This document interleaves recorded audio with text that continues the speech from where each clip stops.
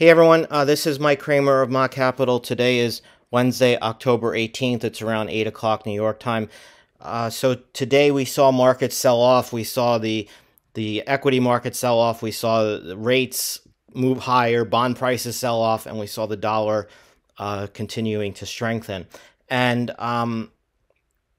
tomorrow, at least Thursday, October 19th, we're going to have Jay Powell speaking at around noon. He'll be doing a Q&A session with a moderator at the Economic Club of New York. And there'll probably be links available that you'll be able to see that. I would check with your local news or YouTube or perhaps the website for the club.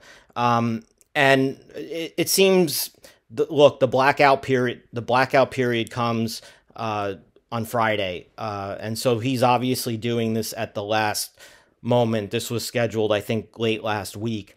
Clearly, if we know, many of the Fed governors have come out, and they're certainly leaning more towards the being more patient approach, not wanting to raise rates at this meeting. It would seem, from the ones that I've listened to and heard, it seems like some of that has been moderated. I think it's interesting that he's doing this at this point. We've seen this before from him, where he comes out right before the blackout date. I can think back to November of last year specifically. He kind of moderated the expectations of a rate hike. If you remember, at that point, the Fed was still doing 75 intervals. And that was when, they started to indicate they were going to start slowing the pace to 50, and then eventually they got to 25. And so it seems like, if I'm Powell, I guess, which obviously I'm not, but if you're Powell and you're thinking about, where things are and how things have tilted, the market expectation is that there is no rate hike in November. And I think that he wants the market to at least respect the idea that there could be a rate hike still to come. Certainly the back of the yield curve has done a lot of work for Powell. The economic data has certainly been very supportive of him coming out and being hawkish. But, again, the issue is he going to try to balance the scales and try to be the person who comes out tomorrow, and not so much that he, wants the markets to go down, but more so that he wants to kind of get the market to not be so sure that there's not going to be a rate hike in November, that he wants the market to feel that every meeting is a live meeting. And that's really the big question here, because I don't really think there's much he could say that's really going to be new. We know that the labor market is still tight. We know that they're showing some signs of loosening. We know that wage growth is still too high. We know inflation is still too high. We know super core CPI came in, has shown a couple of months of acceleration on the month-over-month basis. We know CPI on a year-over-year basis has certainly increased since June, and expectations are rising for it to be closer to 3.6 to 3.7% by the end of this year. We know that retail sales came in much stronger than expected. So, I mean, there's certainly ample evidence to support the idea that he can come out tomorrow and try to, rebalance the scales, or perhaps, just totally go with what the other Fed governors have been saying, that perhaps, we may still raise rates again, but right now we think that we're seeing some moderation in the data that suggests that maybe we can wait. It seems redundant for him to come out and do that again, only because that's what everyone's been saying, and that's what the market is expecting. So again, maybe he gives us a point of view where he talks about where rates are going to be over the longer term. It doesn't really seem like exactly the appropriate time for that conversation, but that's sort of where we are right now. And if we look at the euro versus the dollar, and we start with the currency market, because currencies and rates usually have these things pretty well understood, you can see the euro's been consolidating here. And what's really interesting about the euro is that it's been sort of just hovering around the 10-day exponential moving average. Really, that had served as a very good resistance marker for some time. And you can see we got above it, we came back below it, now we came above it again, and we're back below it again. So certainly this could be telling us that perhaps the consolidation period in the euro is over. Certainly you can see there's a broadening wedge here, and I know I have the trend line drawn here because I was trying to illustrate it as acting as resistance, but if you were to move it just simply over this way and adjust it a little bit, you could also make the argument that this is not only a broadening wedge, but a potential bear flag, suggesting that the euro breaks below the 105 level and eventually undercuts this 104 low that we had back at the beginning of October and begins to head back down to this 102 region. Certainly from a support standpoint, there's just not much long-term support in this area. And so I think once you undercut this low, I think there's a potential for you to see the euro drop back down to this 102 region. When we look at the pound, it's a similar sort of look here. Again, you can see the trend line. If we were to just move this over to here, you could make an argument that this is again a bear flag and would suggest that we undercut this low. Like the euro, the 10-day exponential moving average has been serving as a good guidepost in terms of where this market is going to go. So you can see it's already started to turn lower, and you would just need a break below the 120.5 level to really see that decline potentially into this 118 region. And you can see why we've stopped here. This was an area of support back in the middle of March. So again, it's not a big support region, but it's enough to have at least slowed it. We'll see what happens at that point. When we look at the yen is trying and really very close now to potentially breaking out. It looks like the yen is consolidating in what appears to be an ascending triangle. We're pretty much at the end of it here, right? So it would seem there's going to be a big break one way or the other in the yen.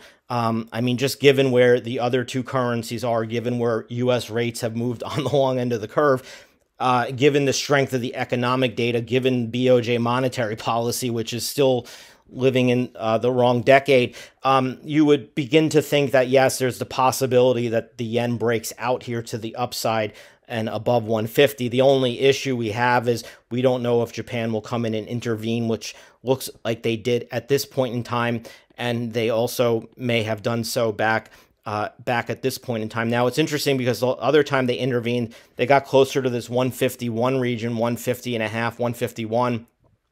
So there may be a little bit of room to get past that 150 region. And for all we know, Japan may have already achieved its goal, which was just to slow the move higher in the yen and the yen weakening. And perhaps that goal is already met and their threshold is at a higher level. Now, unfortunately, this is the type of thing we're just going to have to wait and find out on. When we move over to U.S. markets, it wasn't really a pretty day for U.S. markets. We saw the NASDAQ get hit by about 1.4%. We broke through support at this 14,990, and that sent us down to around 14,875 or so. This green line, this one green line here, is a big level of support that goes back all the way to the lows. And right now, we've been zigzagging around it. We've also moved back below the 10-day exponential moving average, which could be a bearish indicator. And right now, we also hit this resistance level. If we're just in the mode of playing ping pong, the next obvious sort of stop would be somewhere in this 14,300 region.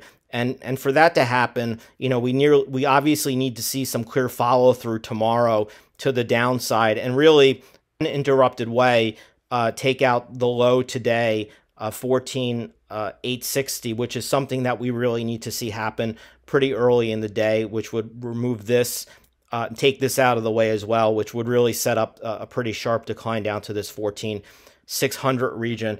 When we look at the Dow Jones, again, this is an index that's looked pretty troubling. Yesterday, we noted the rising flag pattern, which is a little bit different than the typical flag.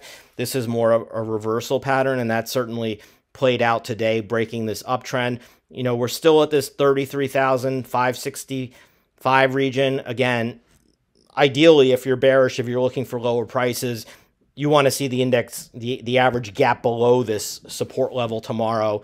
And I think that would set up a pretty sharp decline and the opportunity for that to happen. Likewise, if we don't break that level, you could be looking for some sort of rebound back to 33,790. And we look at the S&P.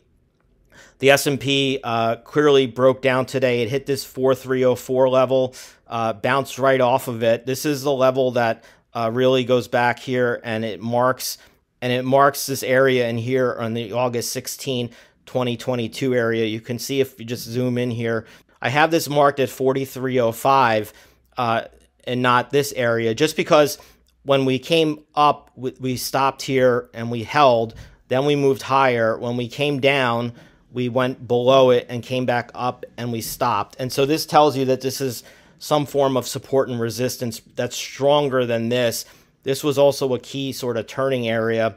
So that's the reason why I have this 43.05 level marked off. And you can see we stopped right at it today. And that was basically, again, where we were. If you're bearish on the index, you want to really see the S&P 500 gap below this 4,300 level tomorrow, which is only 14 points. And then I think that would open up a retest of 42.85 and then eventually a drop into the 42.20s.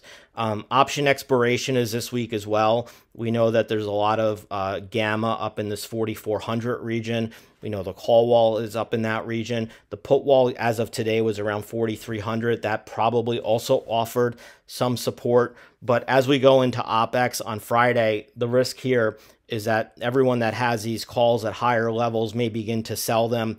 That would allow, a market maker to begin to unwind some of their hedges. The market maker will begin to unwind some of their hedges regardless, because those calls that are open at higher levels are going to start really losing value very quickly. That means that they can start selling the positions they're long in as the hedge against the calls that they're short on. And that could also act as a driving force, pushing things lower. And, again, with Powell at 12 o'clock and the VIX only at 1920, there's a chance that you could see implied volatility ramp up just a little bit going into him speaking around noon, which means that if you get implied volatility moving up into the low 20s ahead of him talking, that implies that the morning could be a sell where we see more selling take place in the morning.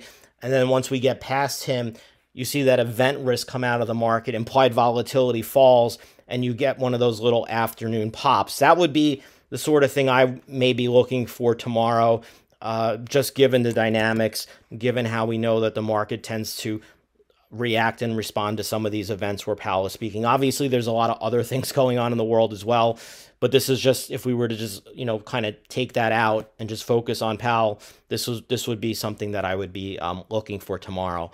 Anyway, I hope this helps, and we'll see you soon. Bye.